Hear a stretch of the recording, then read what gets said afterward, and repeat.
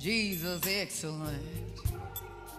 Oh, I know we can do a little bit better than that. They gave us something right then. They gave us something that said, Jesus, excellent.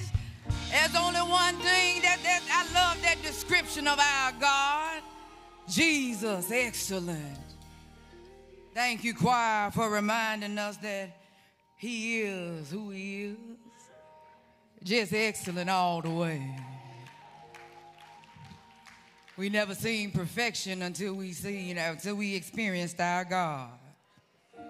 Good morning, New Sardis. Oh, y'all know when I get to y'all want it back. Good morning, New Sardis. I am so glad it is Youth Month. It is Youth Month. Y'all look around at our young people. It is Youth and Young Adult Month. I'm so excited because they could have been anywhere. I say that all the time because it's the truth. They could choose to go anywhere, but this morning they pressed toward the mark of a high calling. I was glad when they said unto me, come on now, let us. Come on now. Let us go into the house of the Lord. Acknowledging our awesome pastor for this opportunity. Our beautiful First Lady.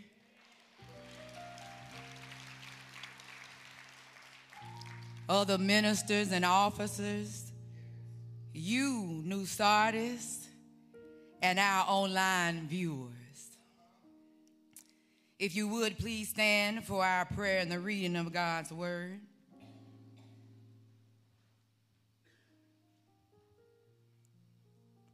Let us bow.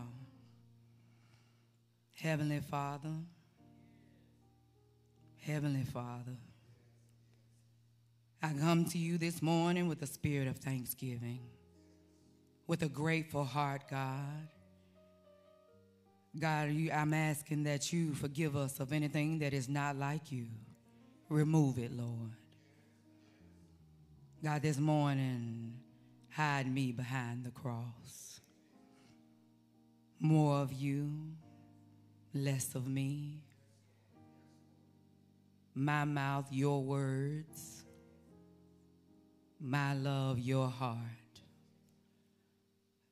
Lord, allow us to be in a spirit of receiving. That something may be done or something may be heard that allows people to know that you are still God all by yourself. We love you, Lord, and we know we cannot do this thing called life without you. In Jesus' name we pray, amen. If you'll turn with me this morning to John 5. John chapter 5, verses 2 through 9. It would also be shown on the screen. Now, there is at Jerusalem by the sheep market a pool, which is called in Hebrew tongue Bethesda, having 5 porches. In these lay a great multitude of impotent folk, blind, halt, withered, waiting for the moving of the water. For an angel went down at a certain season into the pool and troubled the water. Whosoever then first, after the troubling of the water, stepped in was made whole. And whatsoever disease he had, and a certain man was there. Y'all say a certain man. Thank you. And a certain man was there, and he had an infirmity of 38 years. When Jesus saw him lie and knew that he had been now a long time in that case, he said unto him, will thou be made whole? The impotent man answered him, Sir, I have no man when the water is troubled to put me into the pool, but while I am coming, another steppeth down before me. Jesus said unto him, Rise, take up thy bed, and walk. And immediately the man was made whole and took up his bed and walked, and on the same day was the Sabbath. This morning, church, I would like to talk to you. Y'all know I like to discuss a few things. I like to discuss a few things and come from the subject of, do you want to be made whole? And for our young people, the New Living Translation version said, would you like to be made well? You may be seated. Thank you. I believe it's safe to say that all of us at some point or another have listened to someone who is sick, in financial trouble, and we have listened to someone who possibly abuses or uses drugs and alcohol, someone who may be struggling with their sexuality. We've listened to people talk about their marriage problems, their children not listening and simply giving them the blues. We've been a listening ear for all types of people, people who have lost their jobs and cannot see their way. And in some cases, they have simply lost their way. Truth be told, church, they may even tell us that they feel like they're about to lose their minds. They seem to resonate with or relate to the Grandmaster Flash's song, "Don't push me, 'cause I'm close to the edge." See, y'all know that. I saw y'all jam it. Don't push me, 'cause I'm close to the edge. I'm trying not to. Y'all know that song. Y'all know that song. Y'all know that song. While this song, ladies and gentlemen, was written in 1982, some 40 plus years ago, before some of us were even born, the lyrics ring so true and so loud and clear in today's societal discussions. Our friends call us on the phone to discuss how difficult life is for them. Our families, some of our families are at odds with one another, and mental health issues seem to be on the rise. Some people, y'all, they seem hopeless. They are sick and tired of being, go ahead and do it. I hear y'all. Sick and tired of being sick and tired. These friends and family members are our John 5:3 people. They're blind, lame, and or paralyzed. Much like the certain man, y'all remember we said certain man, y'all say certain man. Much like the certain man John 5 speaks of, some people have been talking about the same situations for many, many years now. Makes me wonder, do you want to be made whole? Whole meaning not broken, damaged, or impaired. So you ask, Minister Robinson, with all these different situations going on, and in some cases for extended periods of time, you may be asking, how can we be made whole? How can I get well? People always tell us that joy come in the morning, but they don't tell you how to make it through the night. I'm going to get you there. We on our way. First, we must acknowledge that we need help from God. We must acknowledge it. For 38 years, y'all, this lame man lay on one of 5 porches of Bethesda watching other people get healed, watching other people be blessed. The scripture said he watched an angel trouble the waters and watched others go first. Does that sound familiar? Watching other people get blessed. Y'all can talk back to me, it's all right, because see, we talk about it all the time. I heard some people this week say they got a new car, but I didn't. They got a new job, but they know I'm more qualified. I should have got there. They got a recognition for being a good athlete, but they didn't call my name. They got new clothes and new shoes, but I didn't. We are watching other people in our minds be blessed. Some of the people I mentioned earlier have been hurting for a long time because they have been focusing on other people and their blessings rather than focusing on Jesus. Instead of looking to the hills from which cometh our help, this man was watching the people around him. He was so thrown off, he didn't even know he was talking to. In today's society, we tend to look everywhere to all types of sources. We look to all types of sources, y'all, instead of looking at the source. Instead of looking at the I am that I am. Instead of looking at the Alpha and the Omega, the beginning and the end, we looking all around to our left and our right at other people. We're looking at our horoscopes. Some of us won't even leave the house without reading about the stars.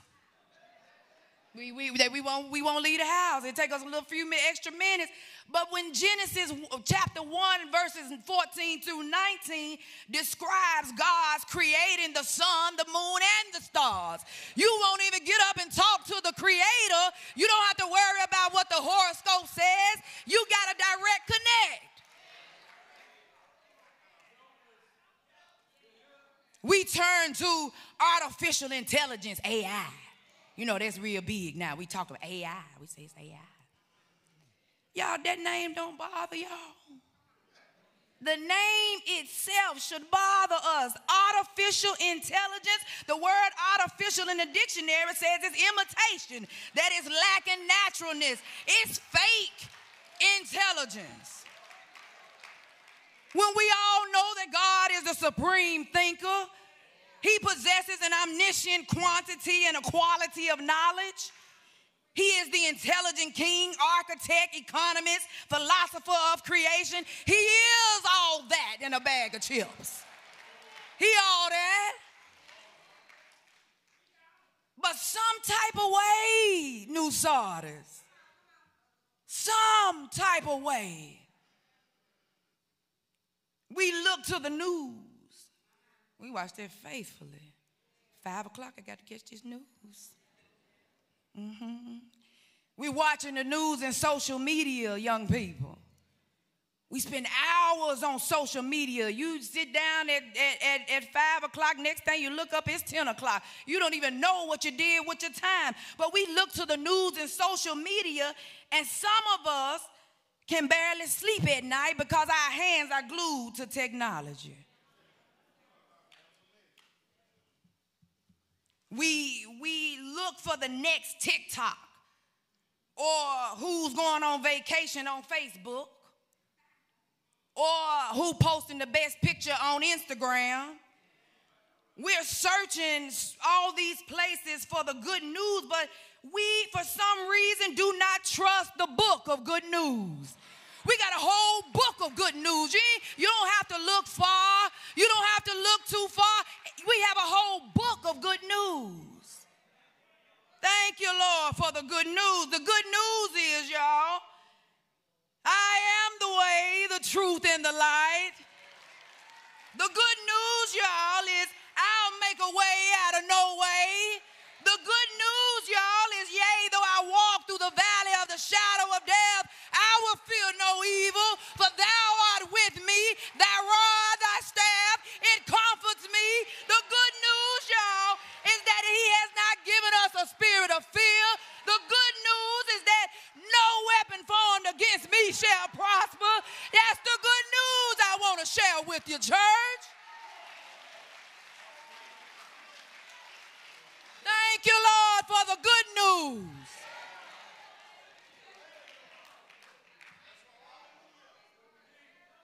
Thank you, Lord, for the good news, God. Thank you that it's the same word yesterday, that it will be tomorrow, that it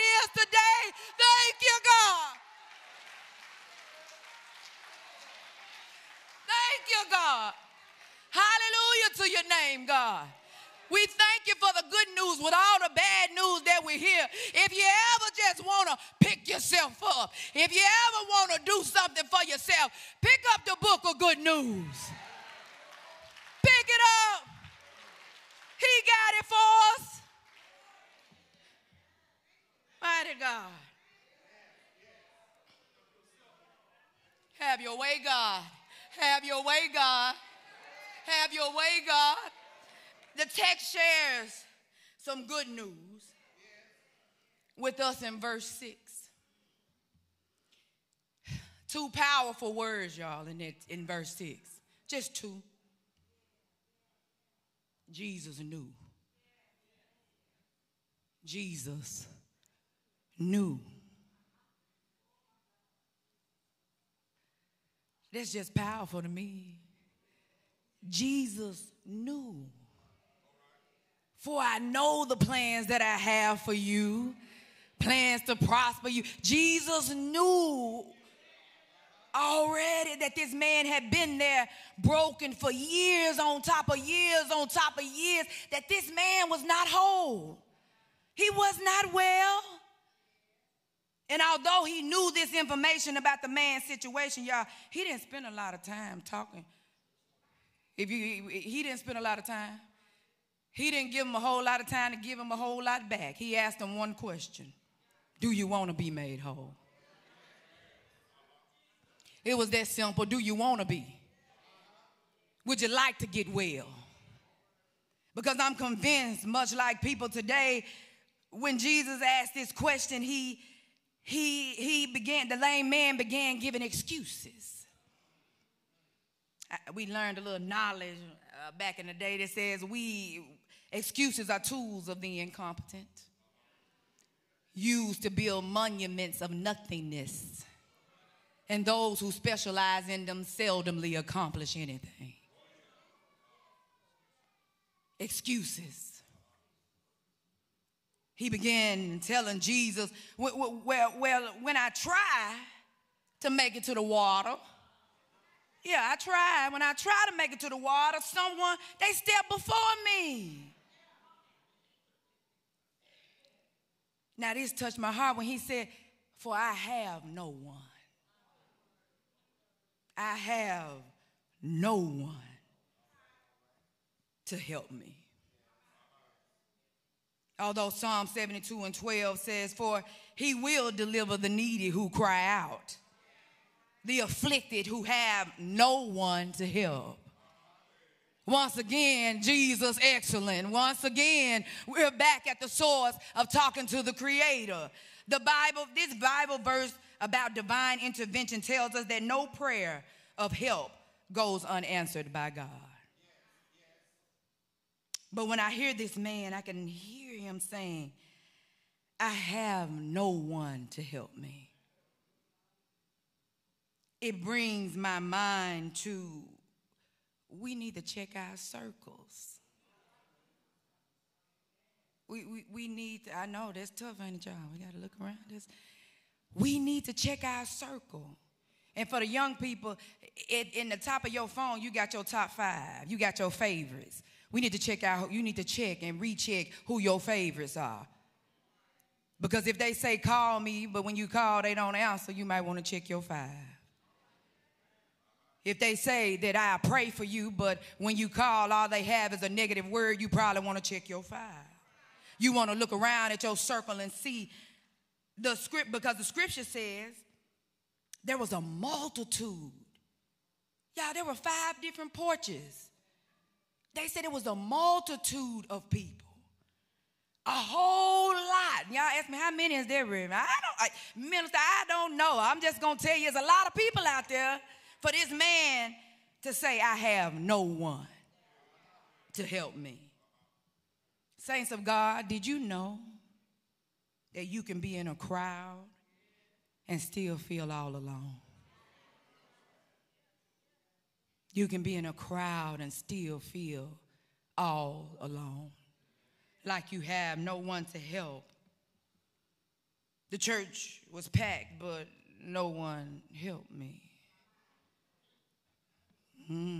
The schools were full of educators, but no one to help me. The doctor's offices and the hospitals were fully staffed, but no one to help me. Can you see this man lying lame with a no one mindset? A no one to help me mindset. Daily, I work in a job that allows me to see some of the disparities, and daily children wake up hungry because their parents have made different choices with their money. Children coming to school saying, my mother does not want me anymore. When youth say that we feel as though, Minister Robinson, that there's no one to talk to and no one understands us. Our babies are still having babies. And our young boys are going to the streets rather than running to the church, committing crime after crime after crime. The harvest is plentiful, but the laborers are few. There are parents and teachers and educators, all types of adults simply passing them by. And I see you thinking, I see it on your face. I see you thinking we cannot say anything to people, children nowadays, because of conflict, confrontation.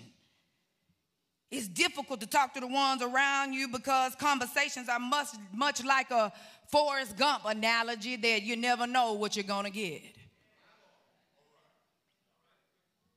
It's important that we get back to the basics, y'all. We got to get back to the basics, and where I mean back to the basics is this village mentality, that it takes a village. And I want to show you what our village should look like, our circle. We got to check our circles. I have a few members of my circle coming up.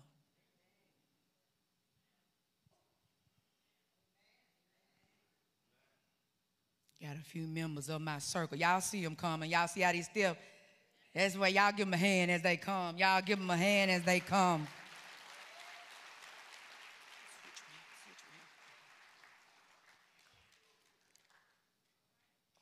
In our circle, and I'm going to leave it open this way a little bit so y'all can see us.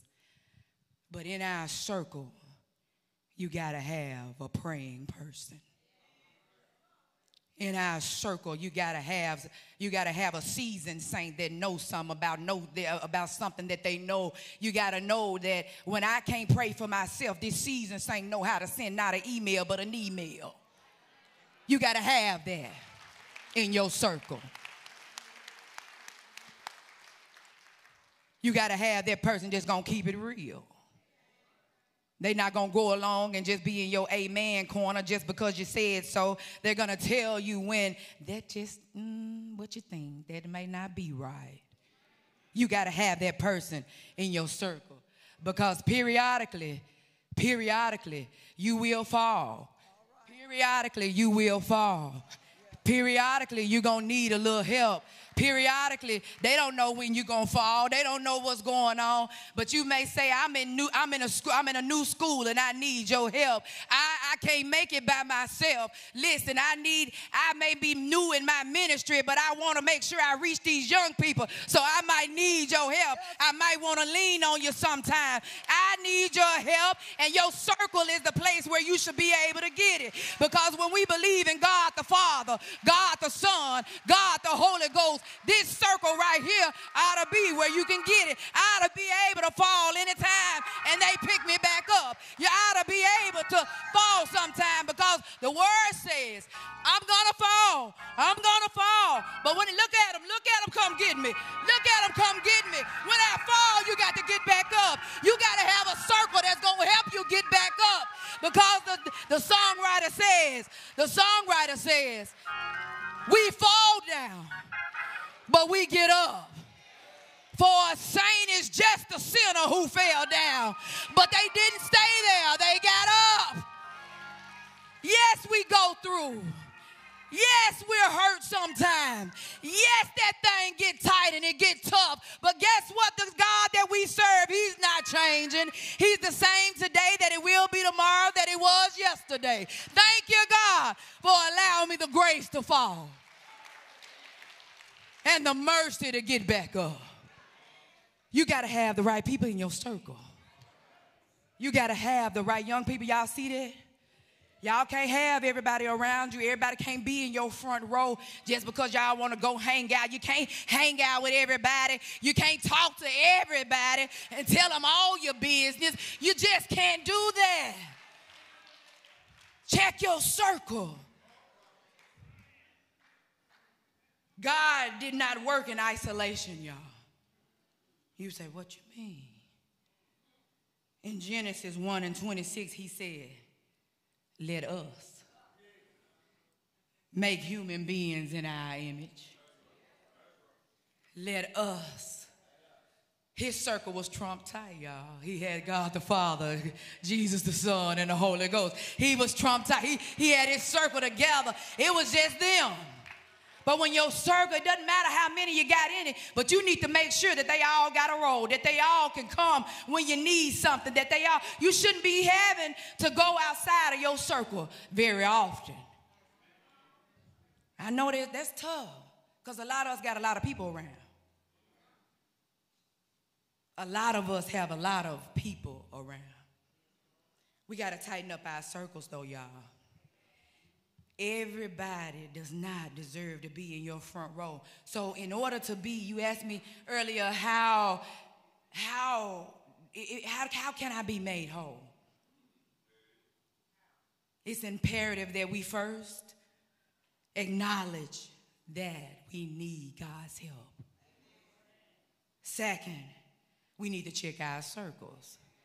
And y'all, that's not something that you do just one time. You got to continuously, that's a quality check. You got to keep on checking that thing. Because then you keep talking to God. God, am I still aligned? All right, we can keep on going. God, am I still? Check with the source to make sure that your circle is all right. And then in addition to these things, I would like to encourage you that if you see something, say something.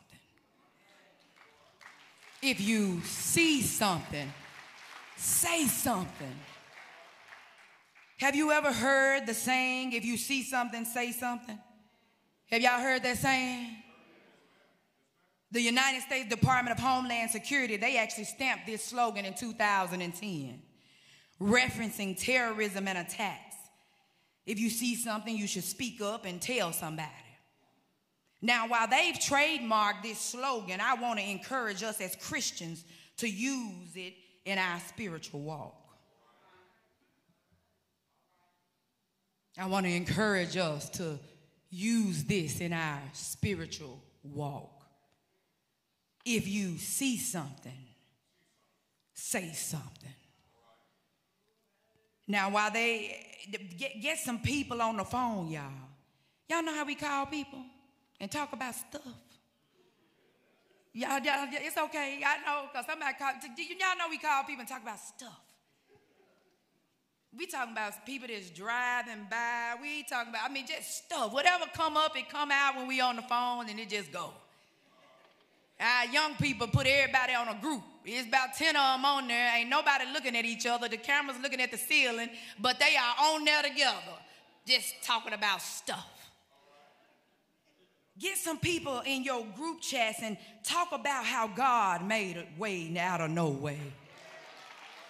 How God fed me when I was hungry. How God kept a roof over my head. How you witnessed God's grace and mercy when he spared your life. Although we went some places that we should not have been and we stayed a little too long. How you or someone that you know had a problem and God healed them, delivered them, and brought them out.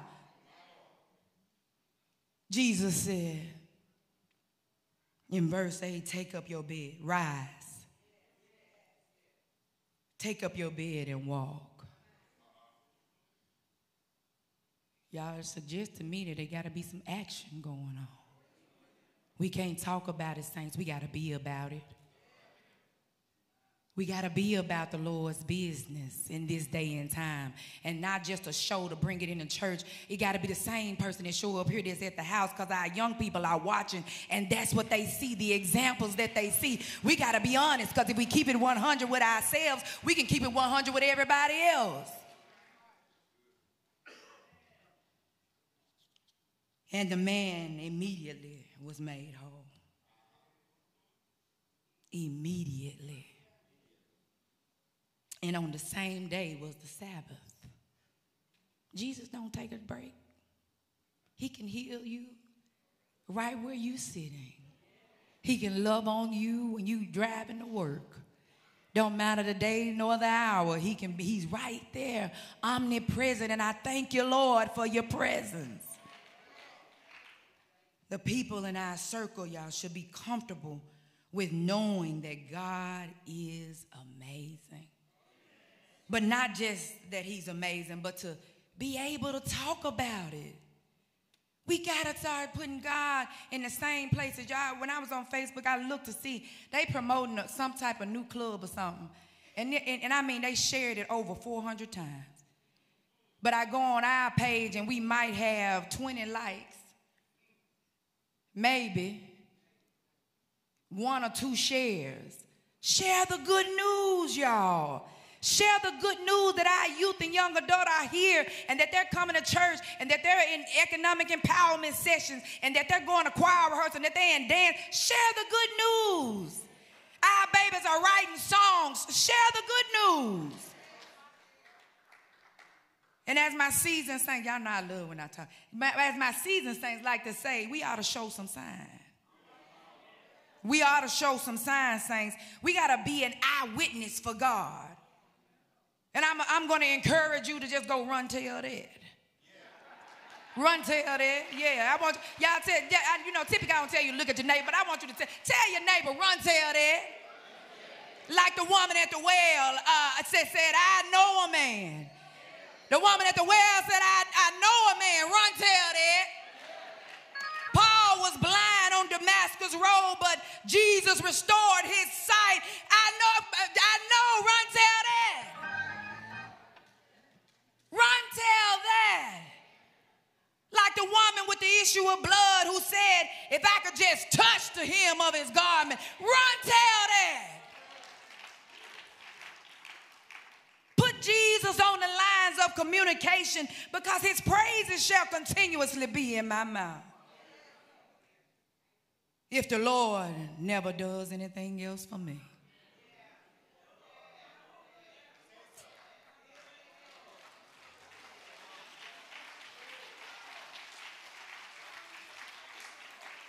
If the Lord never does another thing for me, he's done enough. Give me some saints that understand. They can think back. They like Paul. They can think themselves happy. We ought to be all right with just telling them, thank you, God. We ought to be all right to stand to our feet and give them the praise. We ought to be okay to tell them, God, if it wasn't for you, and God, if it wasn't for you, holding me, comforting me, Heavenly Father, where would I be? Run tell that. Tell your story to these young people. Tell them how we went through to get to. Tell them, run tell that. Our Savior came that we might have life and life more abundantly. That we would not have to live a lame, broken, incomplete life. Thank you, God.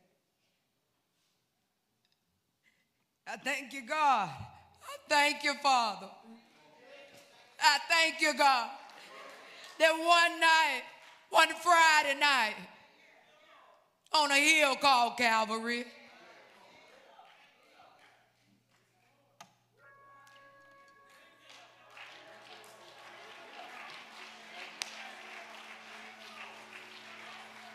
one night on a hill called Calvary, they stretched my Savior wide. Oh, they hung him high.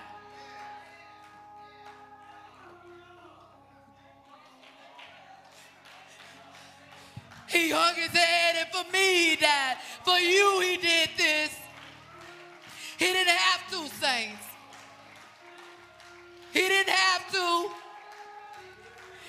He could have got down at any time. He could have come down. But for me, you did it just for me, God. For you, he did it he did it for us. Thank you for loving us, God. Thank you for loving us, God. But that's not where, saints. That's not where the story, it don't end there. Almighty God, it don't end there. Early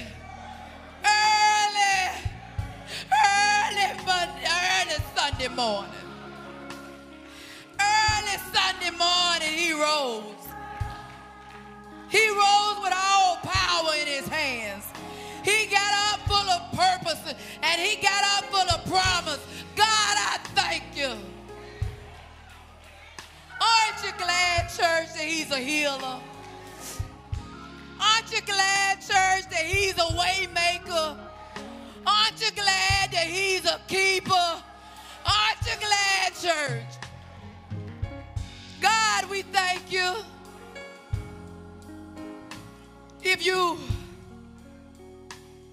We know he didn't have to do it, but he did it just for me. You got to make it personal, y'all. You young people, you got to make it personal. I know right now it may not resonate, but know that he loved you enough. For God so loved the world that he gave his only begotten son. Thank you, Lord. If you've been feeling like the lame man and you have no one to help, I encourage you to try God today. I encourage you to try God today.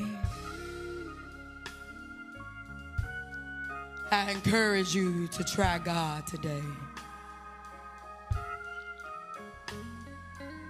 You don't have to walk by yourself.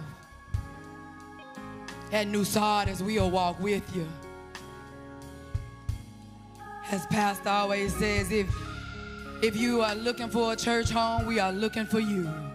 We've made room. Some of us feel lost and alone. Some of us.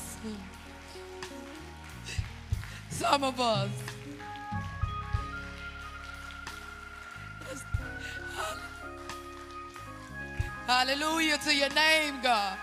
Hallelujah to your name, God. That's my sister, y'all. That's my sister, God. Thank you, God. Thank you, God. Thank you, God. Some of us we need to be connected to the source. God, I've been disconnected for quite some time, God. But here we are, right together. We got room. We have room.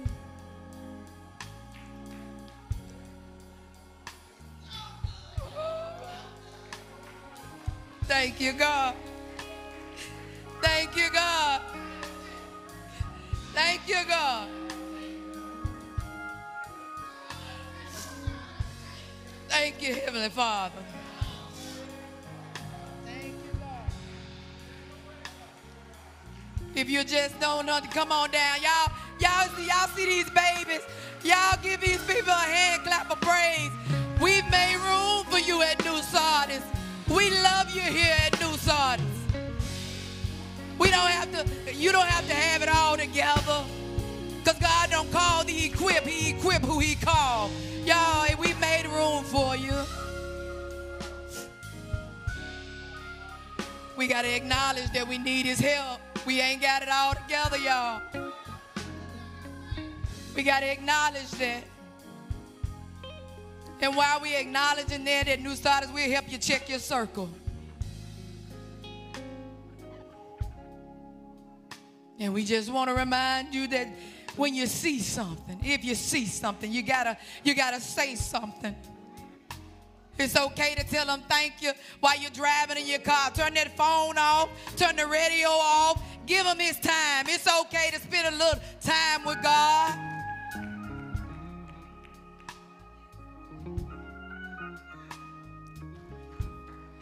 Amen.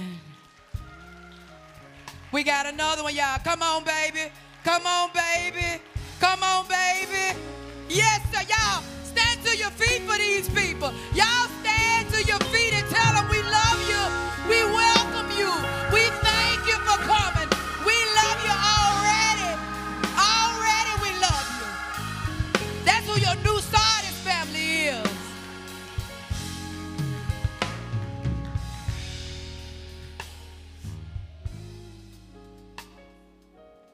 I remember being across the street from a park, and I saw some people cooking out, young men, and then they started to hug and embrace, and I said, y'all know I had to go check it out and see what's going on. It wasn't good. They talked about how they were initiating in a gang. But y'all, they loved on them boys. They loved on them so that's why I asked you to stand to your feet and give God some praise, because when people come into the house of the Lord, we ought to show some signs, saints. We ought to be excited, saints. Like we at the game, like Pastor said, like we at HBCU. We ought to tell God, thank you for this whole first row. Thank you, God. Thank you, Lord, that these babies decided to come here and feel love.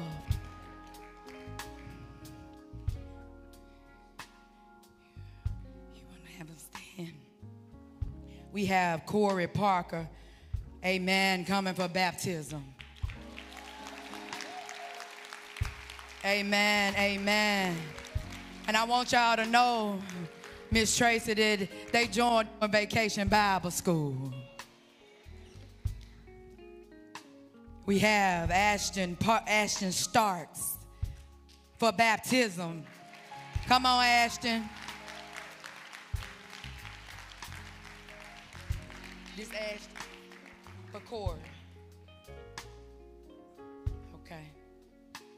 We have Miss Tiffany Franklin coming for a Christian experience. The daughter of Reverend Jacqueline Hayes and my big sister. Thank you, God.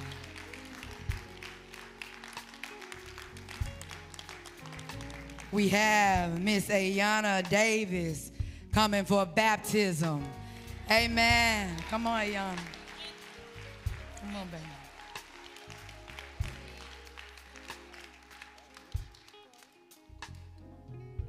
This Corey right here, y'all. Amen, amen, amen, amen. Thank you, God. Hallelujah. Amen and amen. Thank you, God, and hallelujah to your name.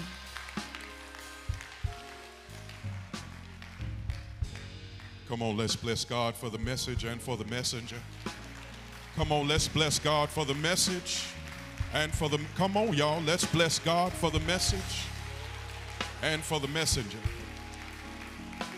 Thank you, Minister Kim, for blessing our hearts and for challenging us today. Do you want to be made well? Do you want to be made well? These babies who are with us, let me ask y'all a quick question. Now, y'all believe that Jesus died for your sins, and then Jesus got up with all power in his hands just for you. You believe that? The Bible says as if you believe it, if you confess it, then you're already saved. That right now, in you believing that and expressing that, God has already heard your heart and that you're already saved. What does it mean to be saved? It means that you walk in the newness of life. It means that the thoughts that'll come up in your spirit, you have something to fight against those. That means when you get sad sometimes, you can say a prayer and God will make you glad.